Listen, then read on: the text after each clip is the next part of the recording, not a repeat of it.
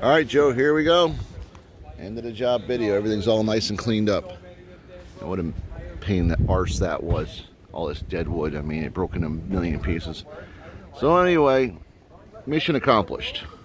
It's green. It's safe. Okay? You don't get all that crap coming back.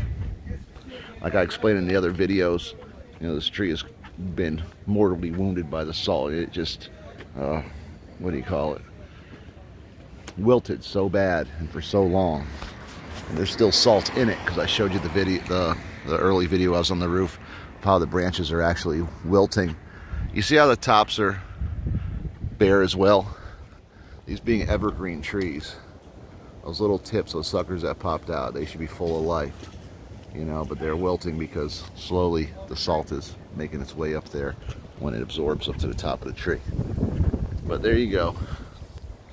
Two green, nubbed out trees. I mean, like I said, under the circumstances. But I'm pretty sure you're happy with it. They look halfway decent. To me as an arborist, if someone would come do that to a perfectly good tree, I'd be kind of upset. But, you know, under the circumstances, got to do a lot of reduction cuts, a lot of heading cuts. So there it is. Let's hope for the best on these things. And just know that your house is safe now. You don't have to worry about big pieces falling on your house or falling on people. So that being said, I'll talk to you later. I'm going to go ahead and upload these to YouTube. I'll send you the links. Give you a call and we'll talk about how to pay me. All right. Thanks for the work, Joe.